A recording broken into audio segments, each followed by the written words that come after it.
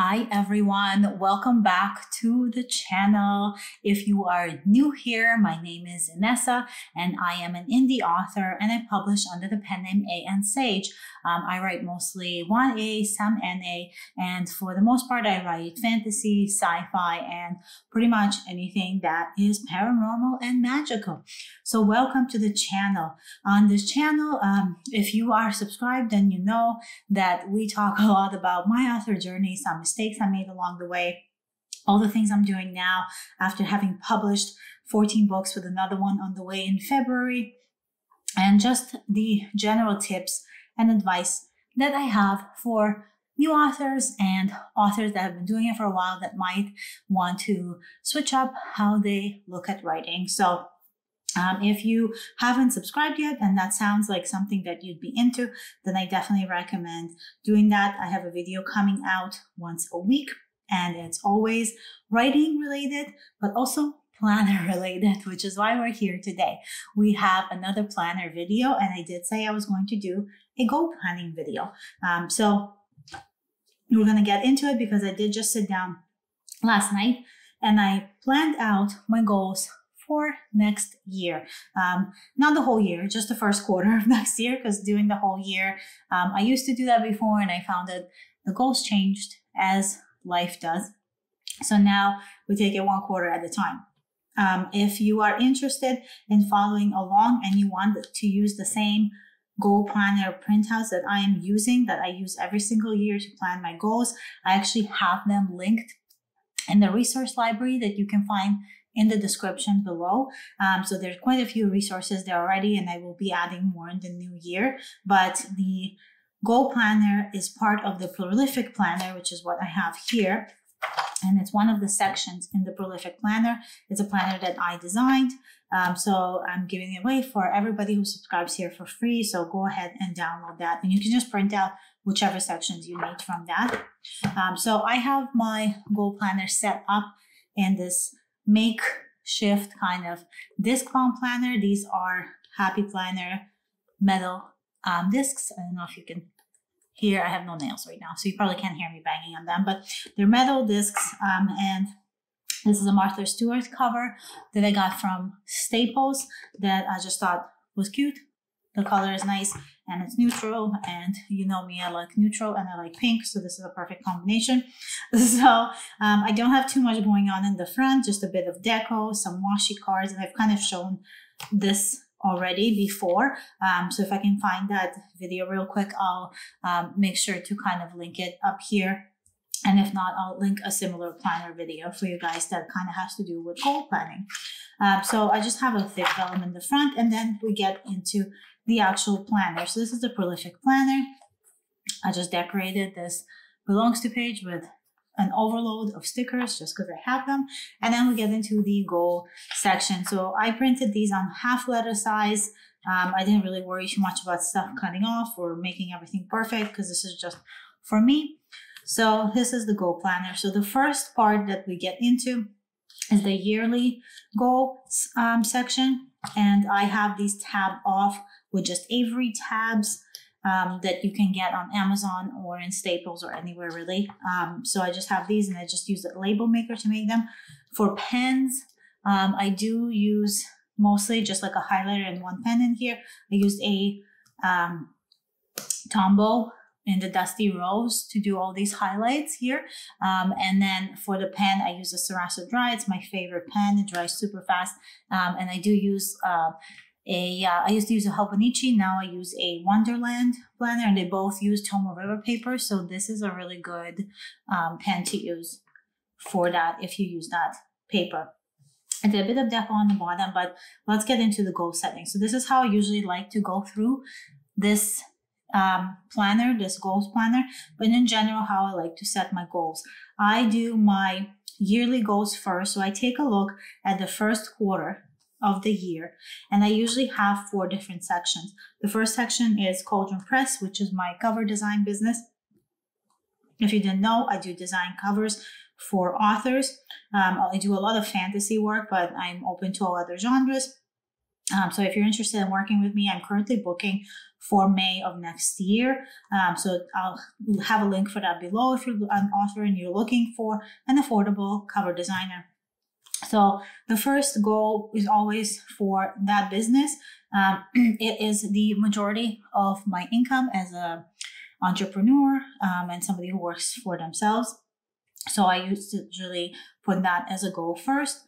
Then my second goal category, my second goal is always my writing for Sage, which is my pen name. And now I'm kind of switching it up this year because my third goal now is this channel. I really want to create a really good community here and just to keep growing it. And so I think I'm going to make it one of the main goals, the goal categories for next year, because I think it'll be fun to see like what we can do here and how I can find new friends on here and relate to you guys and what else I can offer from my experience to everybody who might need it for free, essentially. So that's another category. And then the last one is always just personal life. So I divide up and I have these 4 categories and you can pick obviously whatever categories you want and put them on here.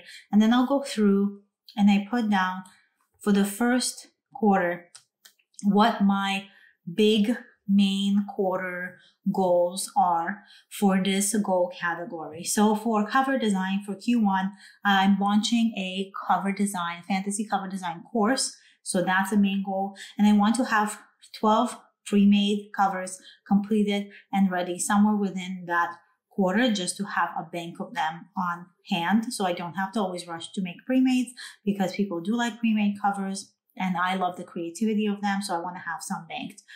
For my writing, I have a release that's coming out in February. So that's the main big goal.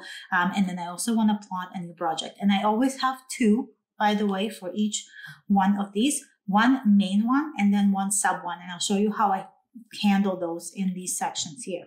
Then for YouTube, I'd like to reach 1,100 subs in the first quarter. I mean, if we can go past that, that would be great. I know there's some people like Sarah Cannon on Heart Breathings, and I'll link her channel below, that she, when she sets her goal, she does like a hopeful, like a better and then best kind of, or whatever it is, like regular, better, best, like 3 different ones for numbers, for anything that's quantifiable. And that's a really cool idea. For me personally, I just kind of aim for the lowest that I think I can get because I know myself. And if there's like a higher number or a higher quantifiable kind of goal to reach, I'll always aim for that and I'll kill myself doing it. So I always aim for the lower. So for me, 1,100 subs, I think might be doable in 3 months time in the first quarter. So that's kind of the big goal for this channel. And then I also want to have some content batched for 2 months of videos, just so I have stuff to pull from. So kind of like the pre-mates here. So instead of right now, I'm filming piecemeal kind of the videos as they come up, but I have a whole list of ideas that I kind of want to get through. And so I want to have those batched and ready to go. And for personal goals, I want to work as my main goal on my work-life balance, which I don't have a lot of right now because I do work for myself, and I'd like to be more active. I used to be very active, but that was before everything that's happened in the world where like my yoga studio shut down and there's like all this stuff. And so I kind of want to become a bit more active as much as I can when working this much. So that's how I do this yearly goal section. And then I move into the goals. So the way this planner is separated, the goals they're separated by goal, not by quarter. So you can always have your goals stacked together, which works for me. That's why I designed it that way. So the first section, and this is what I have for that first section. So this area here, I don't write anything in it. When I first start out, this is kind of like a brained up idea. So as I think of more tasks for this goal category, I'll list them here. If I have any like brainstorm ideas, I need to put them here. I'll put them in this area that I've already decorated. And then I actually start using this planner in Q1 on this section. So what I would put here is my Q1 project, which I take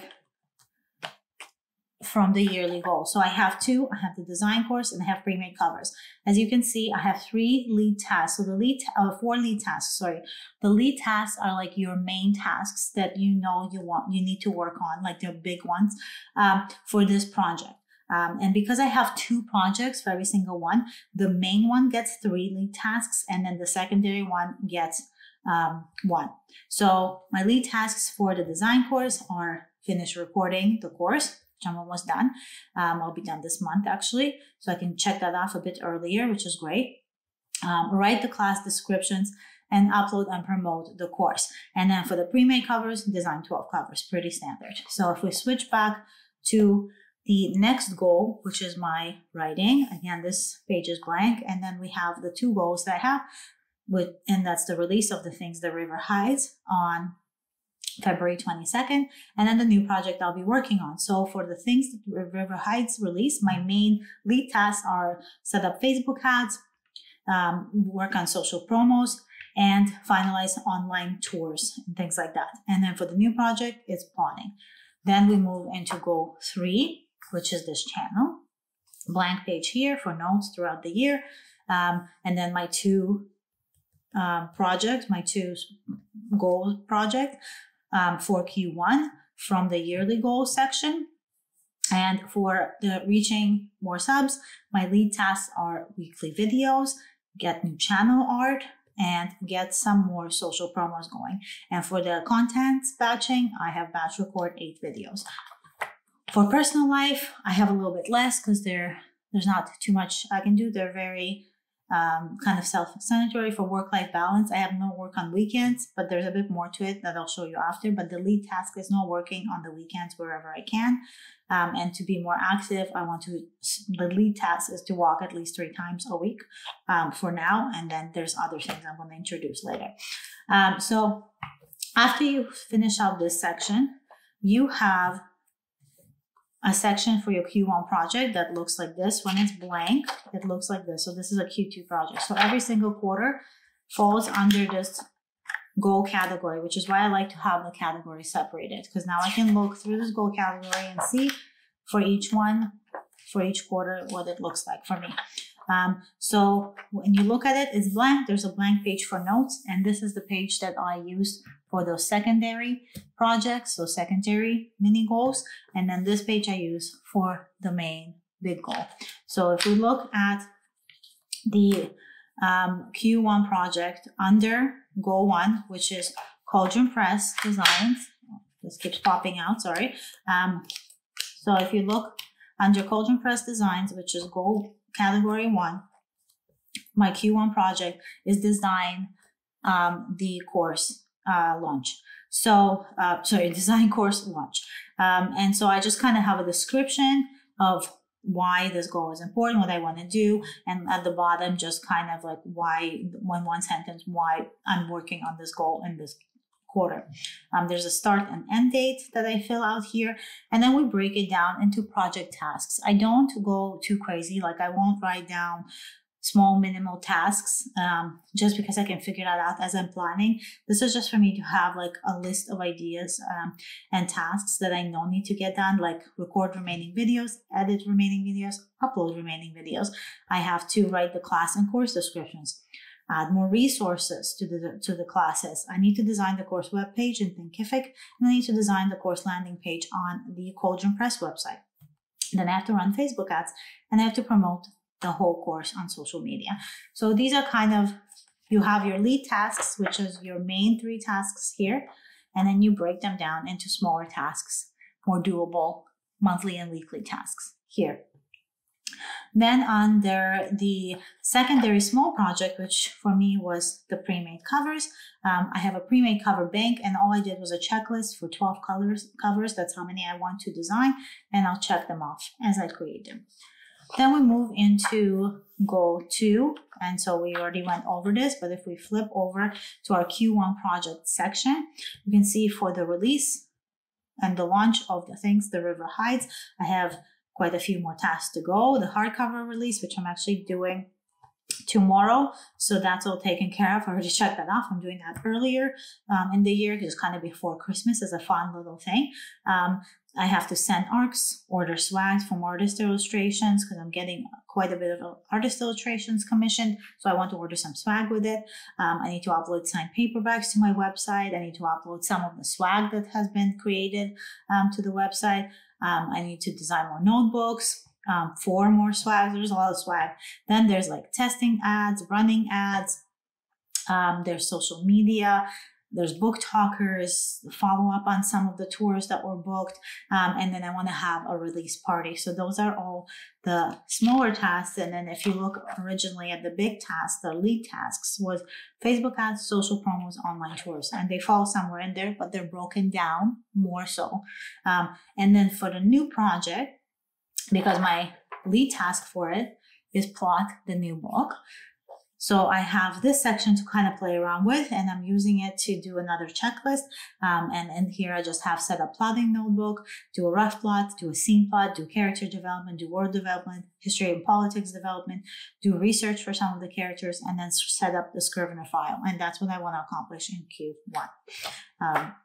Then if we move into the channel, I kind of did, it's the same thing. So you have your main goal. I'm kind of writing about it, why that's important to do in Q1.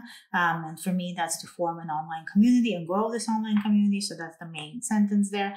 And then a checklist of everything that I need to do, the smaller tasks that kind of fall into some of these lead tasks, but a bit more nitty gritty. And then for content batching, which is project number 2, the smaller project for the quarter for this goal category, is I just have the 8 videos I want to content batch on here, and then a checklist for recorded, edited, and uploaded, and I'll check them off as I go. For personal, it's much shorter. I have work-life balance, and then the project tasks are like no work on weekends or a minimum of 3 hours, because sometimes I have clients that have last-minute needs that I need to fulfill, or even for my own stuff, like for Sage, like there's some stuff that needs to happen on the weekend. So sometimes you need to do it, but I don't want to work more than 3 hours on the weekend. I don't want to be working past 6 p.m. I've been working very late lately, but we've had a lot going on and it's holiday, so it's understandable, but no working after 6 p.m. in that first quarter.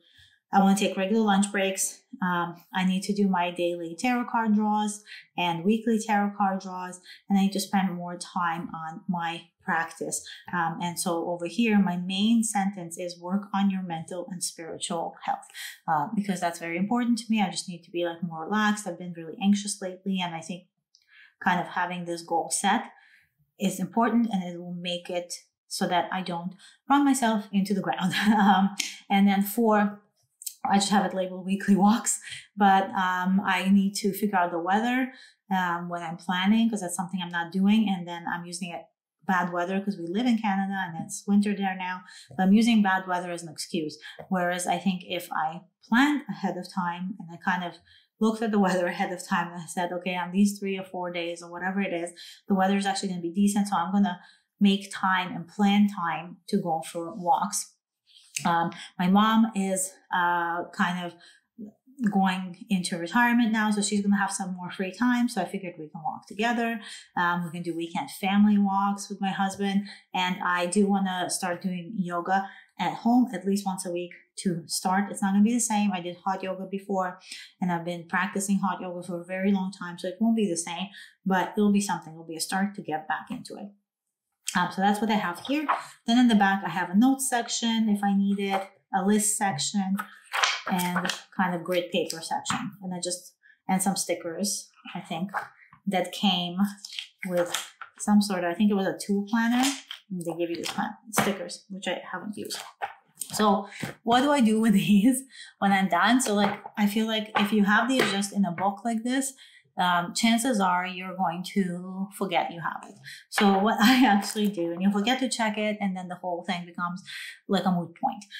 So what I do is I have a board in my office that I will take a picture of, and I'll pop it like somewhere here so you can see it. And what I do is I make these note cards based on what I've done here.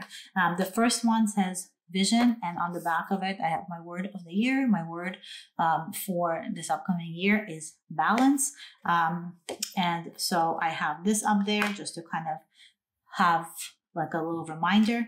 And then I have these 4 cards that I made. They're all highlighted as Q1. And what I have on them is, if you look, is I have the 4 different categories. So I have Cauldron Press, and Sage, the YouTube channel, and personal life. And I have the 2 goals that we just went through listed, the 2 main project goals, like the main projects I'm working on, and then the lead tasks for each one of them listed. And I have these set up on this board, and it looks good. It keeps me motivated. It's something I look at when I walk into the office every morning.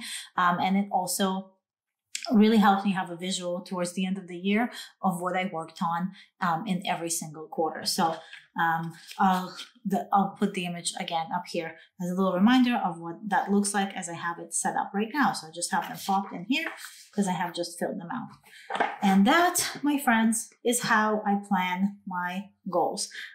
It doesn't take long. It would take longer if I did the whole year, which is why I don't do the whole year goal. Another reason, because, work-life balance. But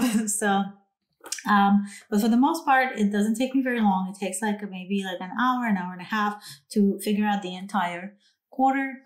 Take breaks, take a few days if you need to, do it over a week. But for me, I find planning my goals and having these projects kind of set up is really helpful in keeping me on track of what I want to achieve in my career, just as a person too, and my personal growth, and just helps me kind of funnel everything down so that I don't get distracted by other, like the shiny new penny, and just trying new things where I just kind of stick on top. And if there is a shiny new penny, I have a note section back here, or I have those goal lists, right? That for every single goal, I can just put down for that section other ideas to work on in future quarters or in the next year.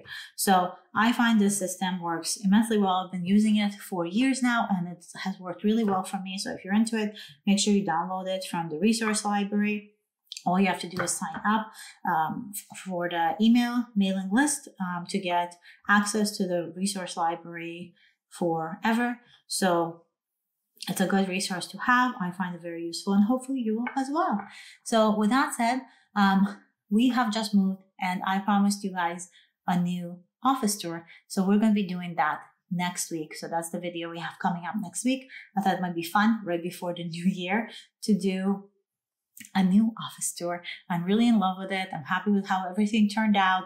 The lighting in there is amazing. So no more dark videos. Everything's going to be nice and bright and airy.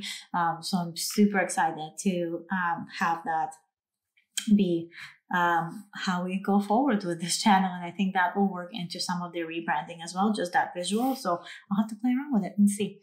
So with that said, as always, thank you so much for watching this. If you watched the whole thing, you're amazing. I hope this helped you. And if you're going to try goal planning, I'd love to hear what your plans are, what your goals are for the first quarter. So make sure you comment below and let me know. And I will talk to you guys next week. And I hope you stay magical. Bye.